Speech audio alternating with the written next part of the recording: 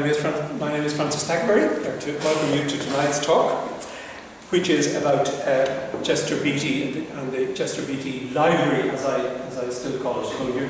Which call it the Chester Beatty now. I have to plead guilty, as some of you, from speaking to you already, I have to plead guilty to knowing the cafe in the Chester Beatty much more than I know the full library and the museum, because the cafe is great. I'm sure some of you know that. But I'm hoping to be inspired to spend more time in the museum after I've had my lovely scones. Speaker tonight is David Farrelly. He's a member of Kilmainham Inchicore Heritage Group, and he also works in the Chester Beatty. So David, Alfred Chester Beatty, mining magnate, collector and philanthropist. Thank you.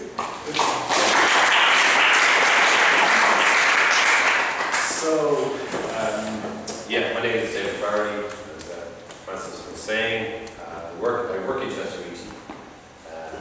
We're now calling it the Chester Beatty. The previous name was the Chester Beatty Library here. I'm a senior visitor services officer. So I'm not a curator or anything like that. But, I do have a big interest in the collection. I'm there 10 years now, so I've picked up a few things. So the talk is going to be like, I'm going to start off by just talking about Chester Beatty, what it is now, the cultural institution that it is today.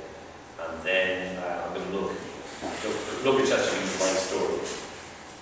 And then I'm just going to, depending on how much time we have, look at some of the collection that was there.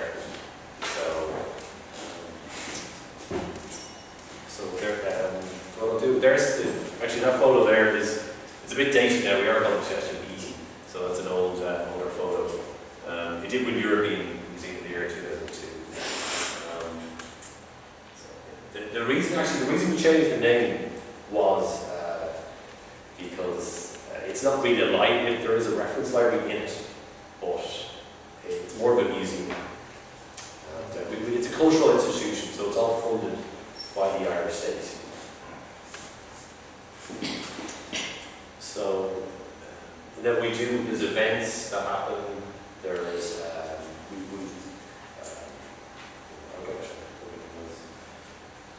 what I'll do is I'm going to give you a little summary of Chester Beatty's life and collection here. So Chester Beatty, Sir Alfred Chester Beatty, right, was one of the great collectors of the 19th century. He was actually a mining. He studied mining engineering, so I'll look into that a bit more. And he collected from all over the world. There's three main sections in the collection. You have Western, Islamic, and East Asian. So we're going to look at some of those items.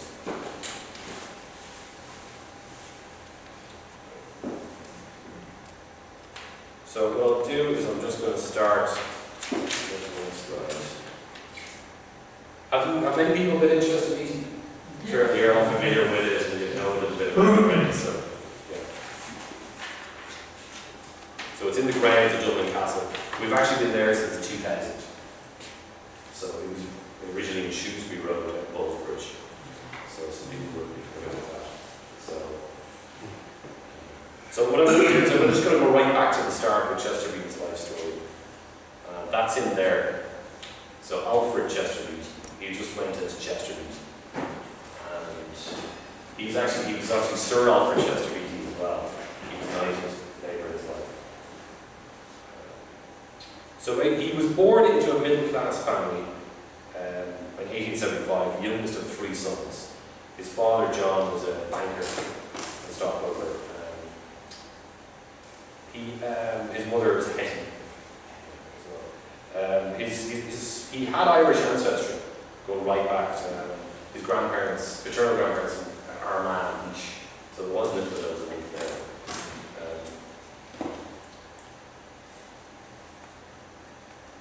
And he got very interested in he had a big interest in mining and collecting. They were the two things that he made his money in mining, but also then he developed a huge collection which he left in the Irish state. And there's actually an interesting little story when he was aged 10. That's in there actually. So when he was a kid, actually, when he went to an auction in New York. He was born in New York, and he went to an auction house, and he ended up bidding on a piece of mineral, a rock. And the older men in the auctions basically let him have it. You know, he spent very little, really small amount. So they thought it was hilarious. So again, that was just shows. That's a little story that shows where he got interested in the minerals that's mining, but also then the collecting as well. So it connects the two things together.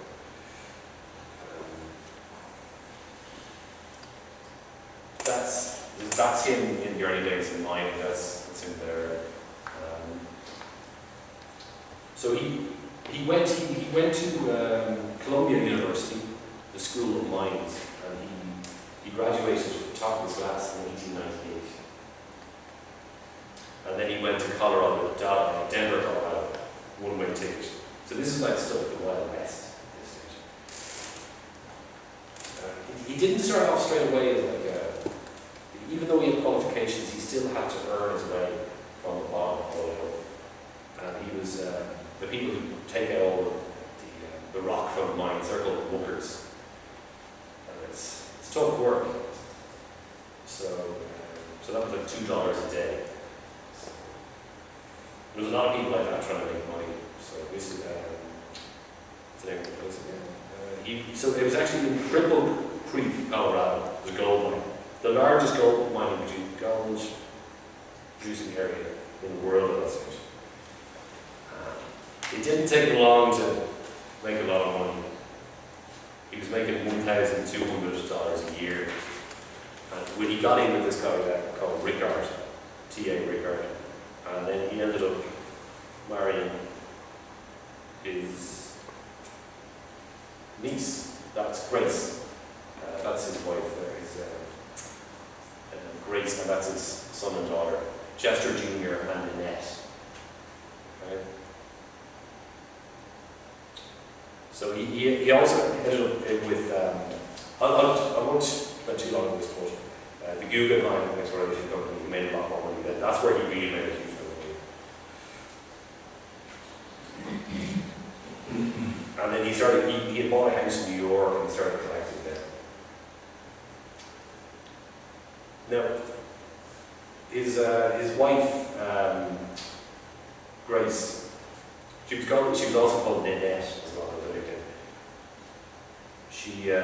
Unfortunately, she died in 1911 of typhoid cholera. And around the same time, Chester, he was diagnosed with silicosis, which is the miner's lung disease. So now he still lived to a long age, this did affect him the rest of his life. So around this time, just soon after she died, Nanette, he moved to London. This is where he was for the next 40 years, and where he collected most of his collection. So that's actually Burrow House there. It's a beautiful house.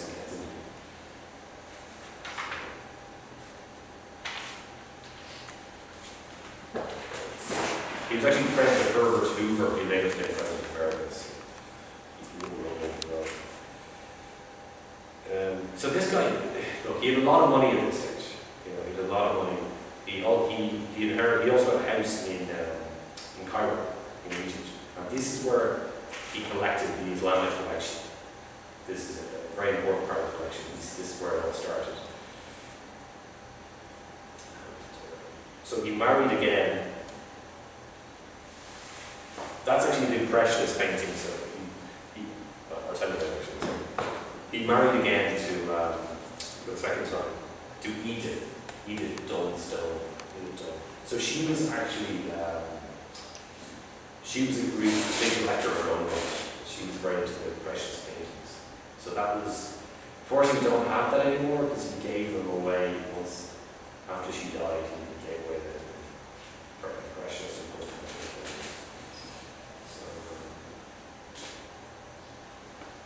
now, so just in terms of his mining interests, or how he kind of made his money, his company was called Selection Trust. So, and they were mining in different places, including in Africa, the northern Rhodesia, which is now Zambia, and the Belgian Congo as well. Now, you're probably thinking about working conditions for some of the people. He actually helped people with malaria, medical treatment for malaria, because they were out in the jungle in the Congo, and his conditions were very tough. So he set up a program for that, and that was a copy for all of Africa. So he seemed like a pretty good guy, like, you know, but obviously different times in terms of. That's him. That's his son and daughter in Egypt, where they have a house. He actually overwintered in Cairo, so interesting to use it. So. And he did that for his for health reasons, and also because he loved money.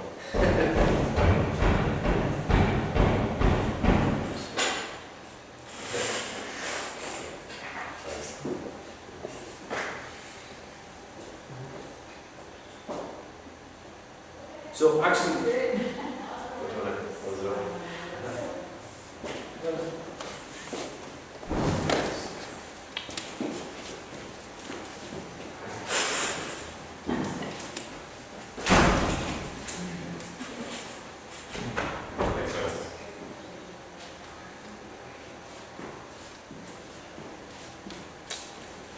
so he actually knew Winston Churchill.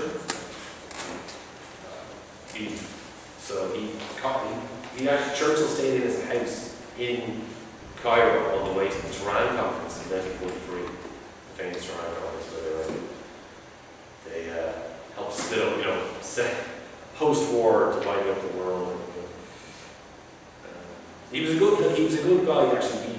During the First World War and the Second World War, he allowed his house to be used as a Red Cross hospital. This is Baroda House in London, and he had a country house in Kent. Kids were allowed to stay there to, they could evacuate from London. So yeah, as I said, like, this is where the Islamic collection, this is where a big part of it started. So this is actually, sorry, was I talking there? Yeah. This is when he went on a trip to East Asia in 1917. He was recovering from Spanish flu, and so he decided, they went traveling for over 6 months to East Asia, and he collected them up there. That's him there, actually, on the right hand side. That's him in Japan. He actually spent $50,000 on that trip, which was a lot of money back then.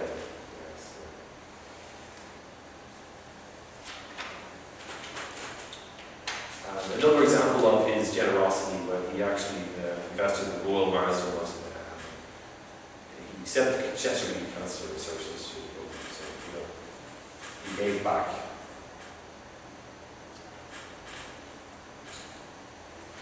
That's Chester Beatty then, and he's a bit older. So we're coming then to the stage where he's why does he bring, at his age 75, he decides to bring the whole collection to Ireland. So you're kind of thinking, well, why does he do that? Well, a big part of it is the political reasons. The Labour government came in after the Second World War, and they made it very difficult for him to take money out of the country to build up his, for business reasons or for his collection. There was high taxation. Also, so then he decided, he also felt that, he felt a bit, he wasn't very happy because when he was, during World War II, he served on committees, allied war committees, helping to bring resources over from America to help with the war effort for Britain. So he felt he wasn't too happy with that. Also, there was no guarantee that his collection was going to stay in one place. The British weren't guaranteed to retain his collection. So in Ireland, he got well received. The Irish government guaranteed to keep the collection intact after he died.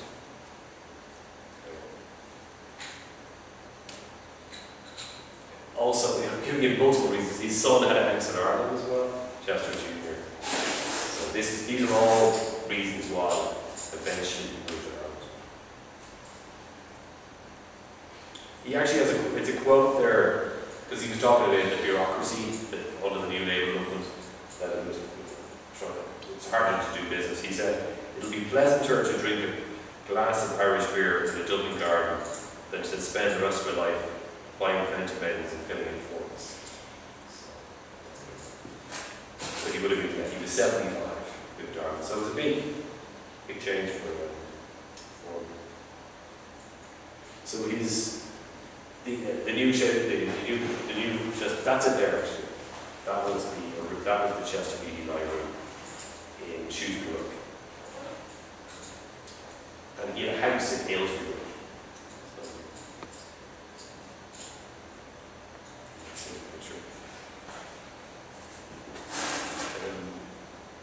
He brought over 9,000 books, so it was a big move. They weighing 35 tons, back to 250 boxes, so it's a huge collection of this thing. We're going to look into that a little bit more.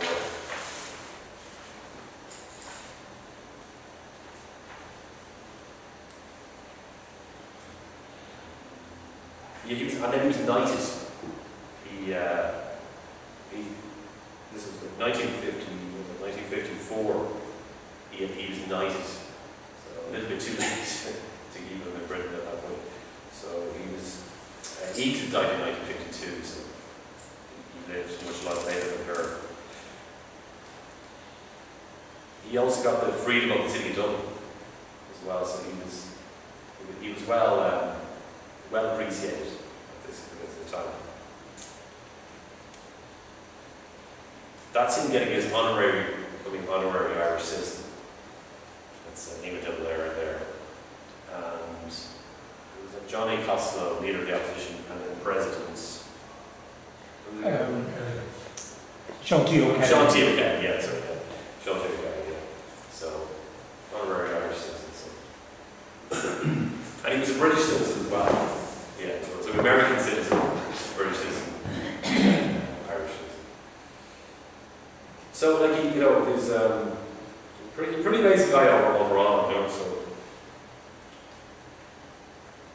Like, he quoted a quote from him. He said, like, "I've been very, very fond of the country, this is Ireland, and I enjoyed my life here so much, and then I finally decided to build a library, and then I finally decided when I die, I wanted to leave to Ireland." So that was his plan, that's what he did. He liked kind of value for money in his collection. He didn't want to just spend loads of money on just, say, a Shakespeare, or reading some sort of original Shakespeare, or a Gutenberg Bible. He liked to kind of look for something that was a bit of value. He died in 1968 in Princess Grace Clinic in Mountain Garland. That's where he died. And he was awarded a state funeral. The first private citizen to be awarded a state funeral in Ireland. And he's buried in Glasgow. So his will provided for the continuance of the library as a public charitable trust supported by the state. The great legacy of Chester Beatty is his collection. And that's what we're going to look at.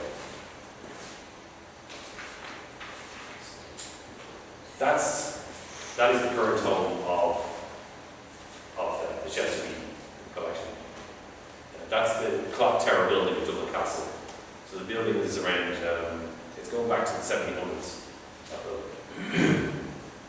Designed by Francis Johnston, who was well known. So we moved the collection in there in 2000, so that's where I work. It's a nice place. The newer part is stuck onto the old part where the exhibitions are. And nearby you've got the garden, the Dublin Gardens, where Dublin gets its name from. So,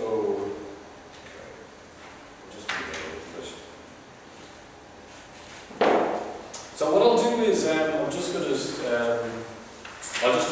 look at a little bit more of the collection, right? So everybody okay? okay so far? Yeah? Yeah.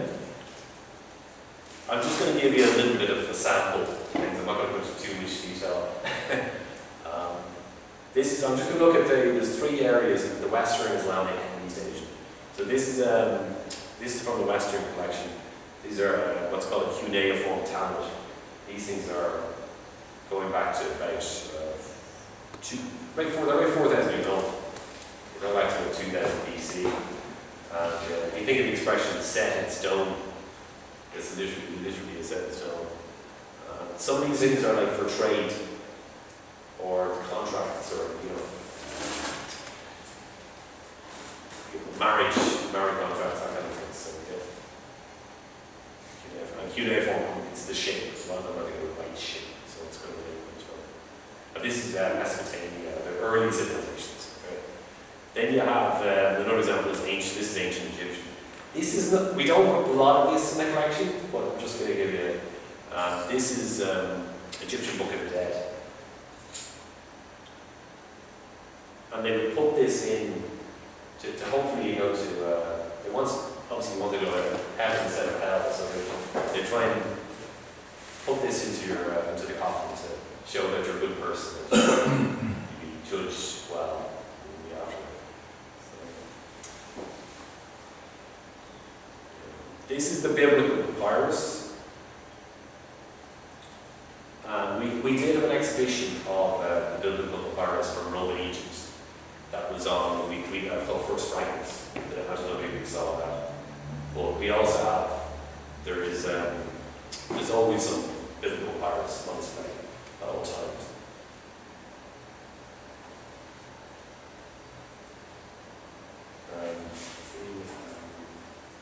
Well, that they come for first couple of years after. Yeah. These are dated from like three or four, 3rd century AD. Yeah. So they're not from the exact time. I'm not sure that they're referenced. You can see where they would have been. This is the codex, where all the pages are put together, and you can see where they would have been bound there. These marks here, so they would have been bound together. And this was actually a big deal when Chester Beatty collected these. When there was one particular collection he got from 1929. It was 1931. So this became big news when he collected these items, because it's some of the oldest New Testament material around. So we have some examples over there as well. This is all in ancient Greek as well.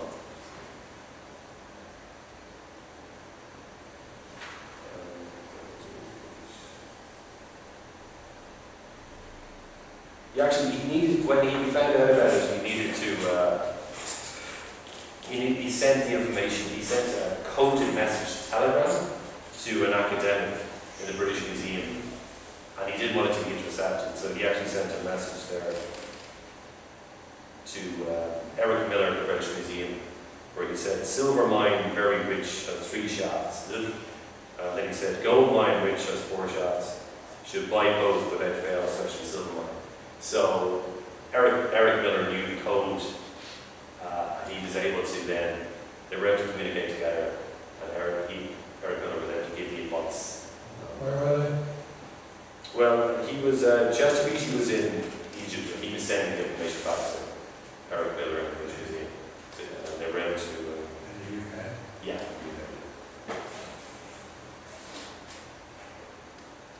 I'll just move on here. This is another example here. This is Durer, the 4 horse. This is another example from the Western collection. This is Durer, 4 Horsemen of the Apocalypse. He was an artist from the Northern Renaissance. And that's actually his initials there, Albert Durer.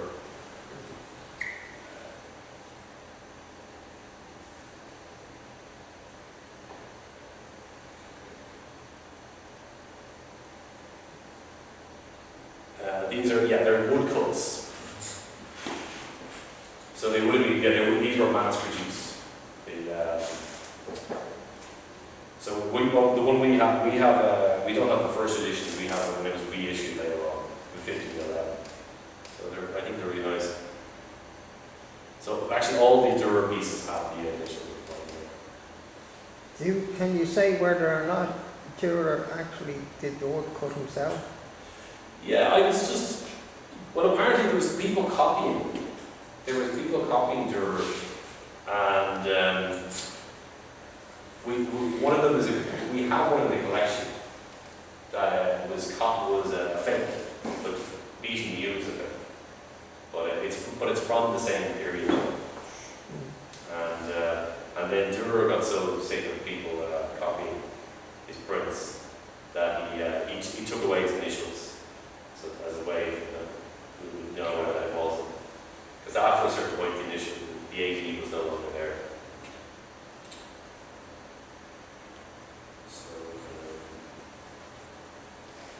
So this is part of it. There's multiple prints in the collection. We also have Goya, Spanish artist. So you can see the variety that we have here. It's amazing. I wouldn't be an expert on every light here, but I'm just giving you a little sample. This is the Coterie Book of Hours. This is another one I think is really nice. This is French. This is a French item. They have like lovely borders here as well. Some of the scenes in it are quite violent. The Book of Hours were these private prayer books that this one was made to order. It's a beautiful piece, it's a beautiful book. And by a rich wealthy admiral of France actually. But Coty, it was made for him. When? This would go back, this is the 15th century. Yeah. And they have these inhabited letters here. Let's call it an inhabited letter. And actually there's scenes that jump, that are funny scenes that are like this, and they go into the next page. So they have these like with animal scenes, and they'll go from page to page in the borders. And there's just they'll have Christian martyrs as in this as well, like Saint Stephen and certain other, very violent scenes like that one there. That's the martyrdom of Saint Luke, and you can see they're bringing him to heaven at the top there. And that's actually Saint Luke featured at the bottom as well, sitting just. Creating the gospel there. Just a bottom of the scene there. That's an Ethiopian gospel book. And in this story, there's an artist and he's up on a scaffold and he's doing artwork. And the devil knocks him off the scaffold. And he's rescued by Virgin Mary there. So he's doing religion, he's painting religious pictures over the scaffold. Where does that come from? That is from the 19th century. Okay. Yeah.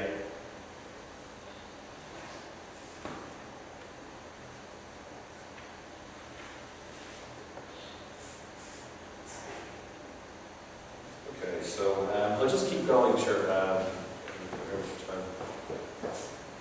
This is where to the Islamic collection now. That's the Ruzbahan Quran. That's called Shamsa. So we have a lot of Qurans in the collection, and this is one of the more beautiful ones. So he would have picked up a lot of items in Cairo from dealers in Cairo.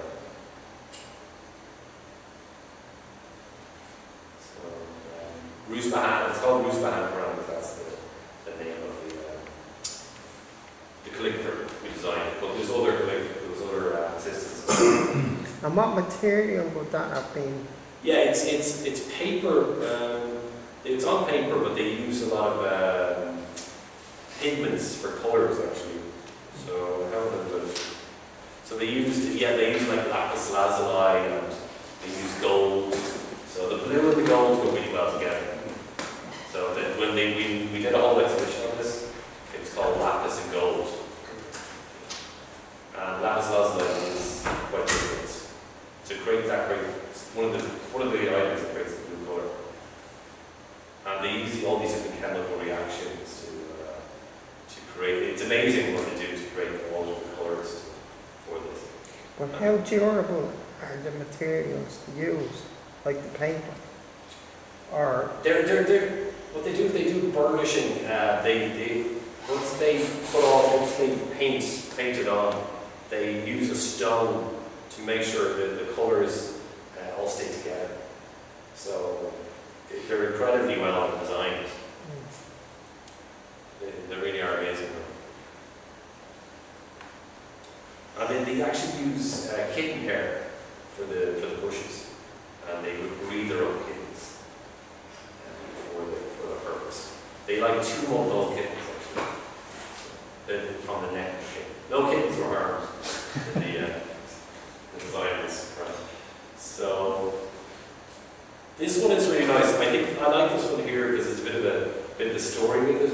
This is from the Chamonix. This is a Persian epic, and the story here is this. You'll see the baby there. That's Zal. He's an albino child, and he's the king's son. And when he's born, the king, they think it's a bad prophecy to the albino child, so they abandon him out to the mountain. And but he's rescued by the seabird, which is that phoenix bird there. And the seabird brings him back and raises him. The seabird mother basically with his mother then. Years later then, he's reunited with his father. That is a caravan of traders spotted when he's grown up. And so the seabird has to leave him then. It's kind of an emotional goodbye. But with the seabird, before he goes, the seabird says, you know, if you're in trouble, take some of my feathers and burn them, and I'll come to your rescue. And later on then, when he's grown up and his wife goes into labour and she's in trouble, he burns the feathers, and the seabird comes and organises a cesarean section.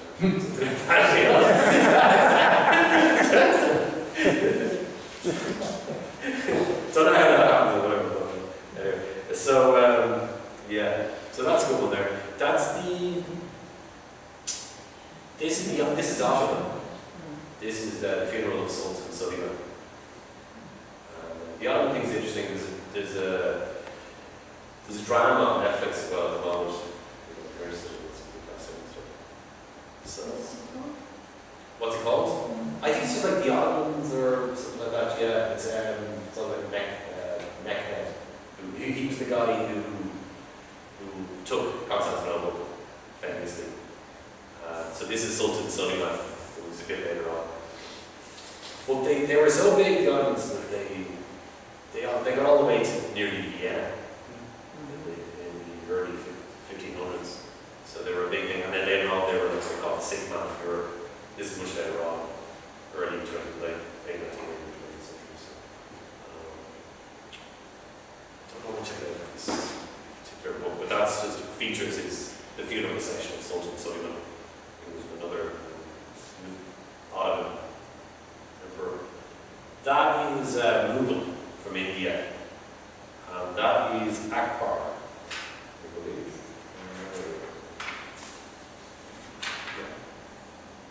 Emperor Akbar and the Jesuits. So the Jesuits were traveling all over the Middle East and into Asia, spreading Christianity. So Akbar was meeting the Jesuits there. So it's interesting to see the different religions mixing together. There's a bit of solidarity. Then we have this is called the Durrani of 1 million pagodas. It dates all the way back to the 8th century. This is one of the earliest this is one of the earliest printed items anywhere. So what happened was there was 1 million of these made by the Empress Shotoku in Japan, and 100,000 were sent to each for 10 tenants. So there's 1 million of them made. And the little inscription there, it's Buddhist, and it was actually put inside the thing, although it's actually put inside the thing. So we have it there. So, don't know what I'm saying, but it is a Buddhist, it's a Buddhist inscription. That's the Great Encyclopedia of Yongle. And this is Chinese item. And this is going back to the 1500s. It was reissued again. There was a second edition of it made. It just shows how interesting the BR, organised the Chinese were. That they collectively, they got experts from all over the world to commission to get all the information known around the world and to collect, to create all these different encyclopedias. So we have 3 of these in our collection, and each one is on a different topic. So like we have this one's on, we have one on bamboo, just a whole book about bamboo. Another one's about paper, and there's another one I can't remember the other one is, but yeah, they're pretty fascinating pieces. There's not many of them survive. There would have been 11,000 volumes originally, but there's not many survive. Also from China. There's snuff bottles, and they're made of different minerals. So Chester Beatty being very into his minerals. This might be thought that he likes indigenous snuff bottles. Snuff is like powdered tobacco. And there are these 900, I believe, in the collection. And there was more, but he used to give them away to different people just as gifts.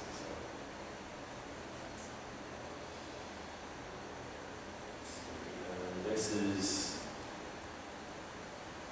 these are Japanese woodblock prints.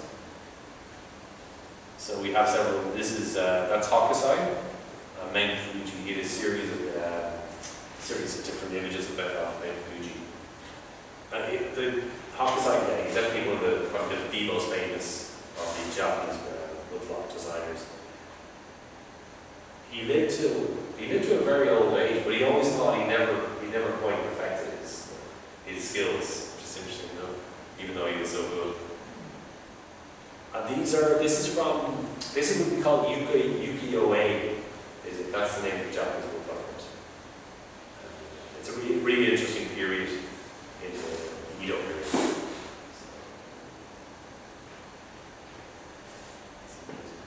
Another one there, so with Fuji in the background. So that is Chester Beatty. That's actually I'm just kind of coming to an end now. I'm just going to just have another few photos, but I'm just going to kind of wrap up here. That's Chester Beatty in 1934. So that's good to see him in his prime there. That's him in France. And that's us there now. Gift of a Lifetime is the exhibition to honour the 50th anniversary since Chester Beatty died. So that would have been 2018, and I have the catalogue with me, so I'll pass it around in a minute. And then we have different images from the collection there. That's the Dublin Gardens. The design is like this kind of. The design of the garden is connected with water, or the pool where the Vikings came in. So there would have been a small pool there. Oh, right, that is the location where the original building there. Yeah, exactly. So, I know it's hard to kind of imagine it now, but the shelter garden, like it. That's the Arts of the Book exhibition. That's a samurai costume there. So they do change things out. And that would be, it's not part of my job, I just open the case as well, let people put the stuff in, but every winter they do change some of the items in the collection. So So you get to see something different when you go back. That was also around the time of the anniversary of Chester, 50th anniversary of Chester who died. They issued these stamps. There's 4 stamps, one for Chester himself, and then the 3, one for each of the 3 areas, the Western, the Islamic, and the East Asian. That's the collection. Oh, that's it actually, yeah.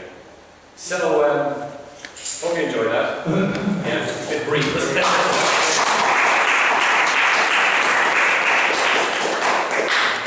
Hello. You mentioned that each year they change some of the items in display. What percentage of all these items are on display, and what percentage is the storage? Like how big? Yeah, it's like it's only 1 or 2% is on display. That's all. Yeah, that's all there is. Yeah. So there's a huge amount more. I can't tell you the location, but it is. There's a lot more stored away. Is there any account of how extensive the collection is in terms of items? How many items? Has anybody ever said how many items are included? You mentioned the number of books. I did say something tonight. I did 9,000 books. I think I wrote my notes there. Yeah, 9,000 items, but so we'll probably go for that. Yeah. So when he moved to Ireland, his collection was pretty well assembled at that point because he made so much money in the 1920s and 30s that. And you actually mentioned the tonnage and the number of crates. So yeah. But basically, just on display is what 2%. Then 2%. Yeah. That's So, what tells us. do you want to? I can. Look, you got some questions. If you want to, just want to pass around there. You want to? There's some catalogues there. If you want to just, it might inspire you to ask me more questions if you want to. Do you know, David, many people come to research there from the sort of countries that are represented? In other words, is the collection sort of very significant in relation to any of these countries? Yeah, I didn't really touch on that. We do have a reference library, so where scholars can book in and they can actually get access to the collection then. So it can be brought out for them and they can then study particular items. So it's all kind of booked in advance. Yeah. And when you do exhibition, do you show special item from the collection, or do you bring in like a same collection from somewhere else, is it? Yeah. Yeah. We have a temporary exhibit space, and usually it's some item from it's usually some focus on the collection itself. Okay. And but on occasion it could be something unknown. We did have Hong Ling, Chinese artist, from 6-7 years ago. But these massive big paintings are like, they were a bit obscure looking. Some of them were like, you're looking at trees, but you don't know what angle you're looking at. So, yeah, and sometimes it's a mixture actually. For the last exhibition, we did a few items from the National Museum. That was for first fragments. Hey, yeah. Where did we get where did we source all of this material? Like, I mean, private dealers, auctions, did you have people searching for stuff? Yeah, bit of a mixture. Yeah, I don't rush through it quickly, but for instance, there was a guy called Jack Hillier who was he was actually an East Asian expert. He was a Japanese woodblock expert, and Chester Beatty trusted him so much that he commissioned. He just said, "Look, go off and find really good examples of Japanese woodblock prints, particularly Suramono prints." The Suramono they have the writing on them. You might see some examples in the book.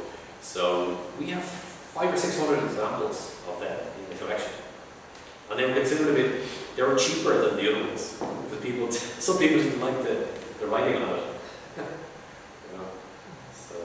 And what did it like? You couldn't possibly have looked at all of these. There's just too many items.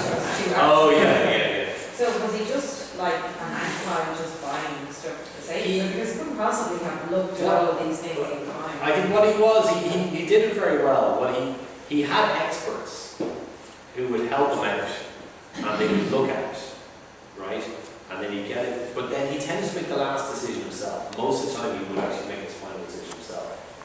on expert advice. Yeah, no, sorry, what I meant was Yeah. when he actually bought it, So yeah. what was the purpose behind it? Because it's not like he could read the 9,000 books or No. polish all the 72,000 Yeah. boxes. Yeah. Like, he didn't probably, even with his 4 houses, he probably didn't have room to Yeah. put them all out on display. Yeah. So I'm just curious Yeah. what drives such a, like, I mean, I know people collect Yeah. art or thimbles or Yeah. whatever, Yeah. but on such a scale, that On such a you scale. possibly have actually enjoyed all of the I things know. in mass. Well, I suppose he's collecting over a long period. He is collecting over a long period. Yeah. And his wife, Edith, would buy him a present, but would she buy him something for his birthday?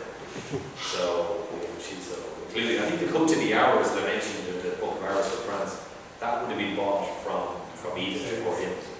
Yeah. So, he didn't like modern art, you know, he wasn't into, you know, so you might say is he very religious, but they got all the best manuscripts are probably, so many of them are religious anyway. Does he need it down as well, or do he? No, he didn't actually. Okay, interesting. No, there was no endowment. He just left it to the Irish state, but there was no money then to fund it. So how about the original museum that built on, say, Shrewsbury Road. Yeah, that was like it was custom built, right? It was custom built, yeah. So was that built by the government to house it, or did he actually build that? One thing, yeah, I'm not sure actually. Yeah, I presume his money would go into it, but I don't know actually. Well, so the collection is fully owned by the state. There isn't an in-between, like, trust? Or Yeah, there is a trust. There is a trust. I mean, the collection was left to a trust. Now it's like there still is a trust, so there is a board of trustees, but maybe it's not quite as maybe vital as it would be before because there's a whole team now. But the trust is still involved. I don't have much dealing with the trustees myself, personally. It tends to be the management. But yeah, they still have an important role. Catherine Day is the former. She's the current head of the board of trustees at the moment. It's free, it doesn't Yeah, yeah. generate any money. No, it's free to come in and yeah, say unlike say the National Gallery, we charge into temporary exhibits. Everything's free here, so yeah. So including special, Special exhibits. The space is not huge now. yeah. The temporary exhibit space is not that big.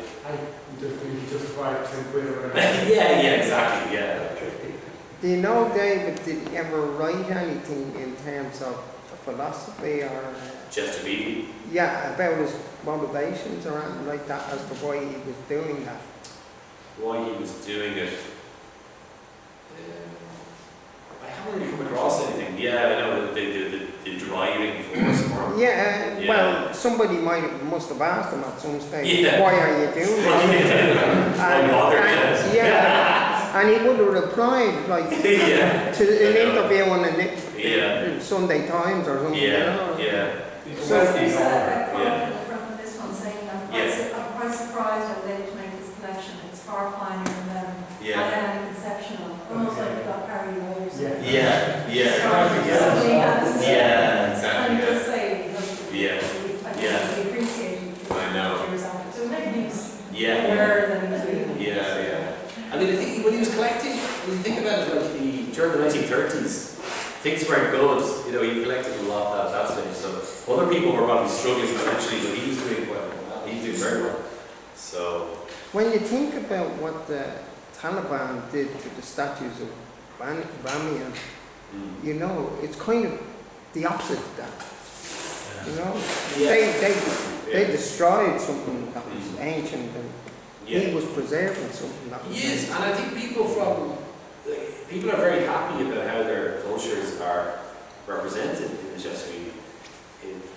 Nobody ever complains about a bias or. Returning. There's no question of returning. Returning, yeah. I was talking to somebody today at work about it, and I didn't get the full story, and I didn't have enough time to research it, but somebody said that there was somebody in the Middle East who did make an offer, a huge money offer, I can't remember the price, to buy a Quran. So I'm assuming it's the Ibn al-Wahab Quran, which is, you'll see it in the books that's going around. It's from 1000 AD, and it was, the calligrapher was Ibn al-Wahab. So and he's really famous at that time, and they know it's him, and they know exact date. And this is a very valuable item, possibly one of the most valuable items in the collection. But when you think about the Elgin marbles and the row that's constantly going on about who owns them and who should have them, so was the ownership of all these items always understood to be his and irrefutably his? Yes. They don't know. They don't have a full record of every single piece in the collection and how it was purchased. It sounds like, it looks like they know the majority of it, but there are some gaps. Well, he wasn't a pillager, though. No, he wasn't a pillager. He did buy They were not stolen. No, they weren't stolen. They were, I'm trying to think of what examples. There are records of how much he paid for certain things. He would buy from another dealer or another collector. He just buy. Somebody would have collected those books and he would have just bought some of that. So it's a combination of different things. Wasn't on record how his children felt about him giving away his collection? Yes. I don't know anything about his daughter actually. She barely gets a mention. Anything I read to dig a bit deeper. Like his son inherited the business, Selection Trust, after he retired, and his son then had a house in Ireland. And his daughter actually died before he did as well. Oh. So I don't know when she died.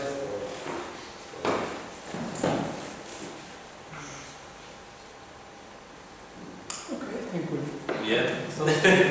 Okay, thank you very much, David. Thank you. That really did get us interested in going upstairs, going in and going upstairs, and seeing some of these amazing collection. Thank you very much. Thank you.